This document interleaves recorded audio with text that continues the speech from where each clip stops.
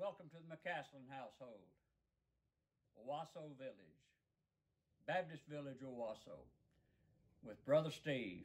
I'm thankful for this opportunity to visit with you today. I want to tell you another story. There were two gentlemen who were visiting with one another. They were just going over some difficulties and some of the joys. And one of them said, well, I've been spending a lot of time in prayer. A lot of time in prayer. The other one kind of smiled and said, did you get everything you asked for? The gentleman said, no, I didn't get a thing. But I lost a lot. Surprised, his friend said, you lost a lot? Yeah, he said, I lost a lot.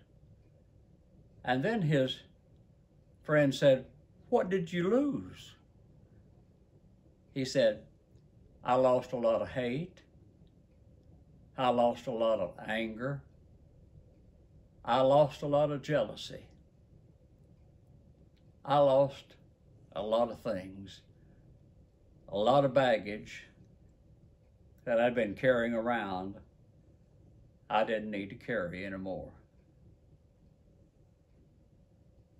We all have a struggle like that because there is two that are struggling within us, each of us, especially if we are children of God. I'm reminded of Paul.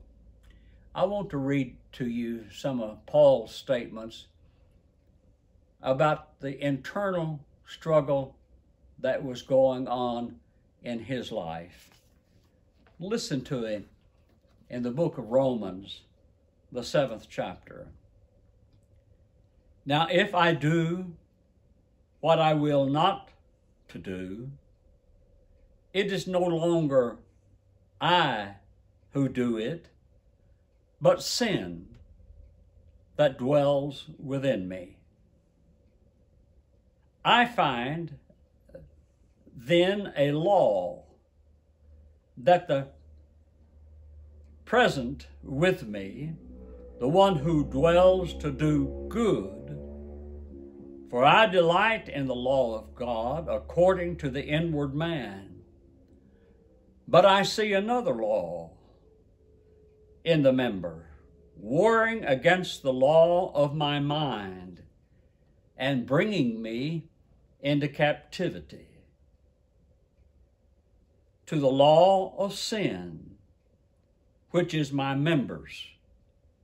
And then listen to him as he cries out, O wretched man that I am, who will deliver me from this body of death? Now listen to him. I thank God through Jesus Christ, our Lord. Victim or victor? Which are you? Are you a simple victim, or have you gained the victory? That's what the friend was saying to his friend. I've lost a lot. And he was rejoicing over the things which he had lost. Essentially, that is what Paul is saying.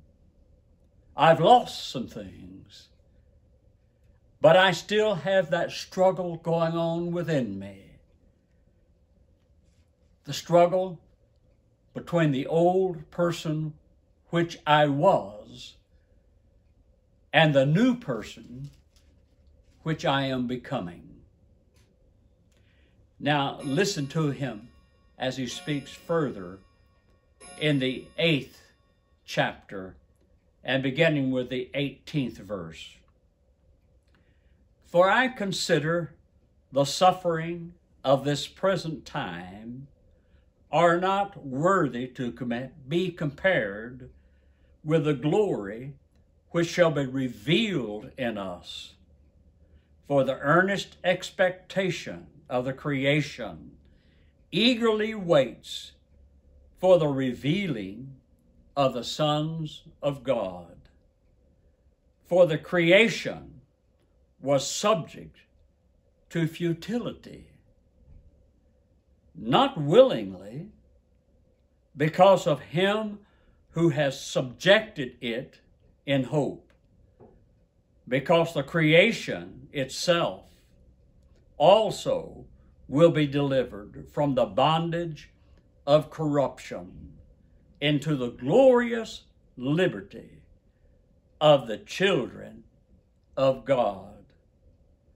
For we know that the whole creation groans and labors with both pains together until now. Not only that, but also we have the first fruits of the Spirit. Even we ourselves groan within ourselves, eagerly awaiting the adoption, the redemption of our bodies. We know this, that the victory is that which belongs to the child of God. And I want to read further as Paul emphasizes this. Now we know that all things work together for good to those who love God, to those who are the called according to his purpose. For whom he foreknew, he also predestined to be conformed to the image of his Son, that he might be the firstborn among many brethren. Moreover, whom he predestined, these he also called. Whom he called, these he also justified. And whom he justified, these he also glorified. All things work together for the good of God's children. You're a person of faith. You're a person who has committed your life unto the Lordship of Jesus Christ. Let me assure you that the war which sometimes rages within you also raged in the saints of the past. We should not be exempt from that warfare that goes on. We have the assurance of victory, for all things, says the Scripture, work together for the good of those who love the Lord. You'll lose some things. Yes, you'll lose some things. Baggage that you need not carry around with you. Baggages of hate, baggages of jealousy, baggages of your own mistakes, which God has forgiven, and you need to go ahead and turn loose of those if you have been forgiven. This I know, not just as Paul knows, but as I know from personal experience.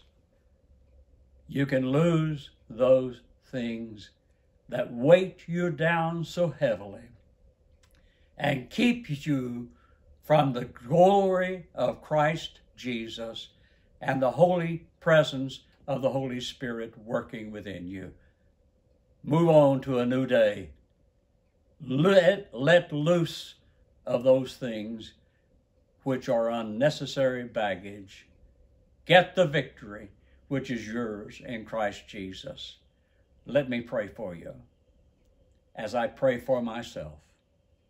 Heavenly Father, grant that the Holy Spirit will aid us and assist us and grant us the victory as we turn loose of those things that weight us down and enjoy the liberty that is eternally within Christ Jesus and his forgiveness and the joy of his holy presence with us throughout the eternity of our life. This we pray in Jesus' name. Amen.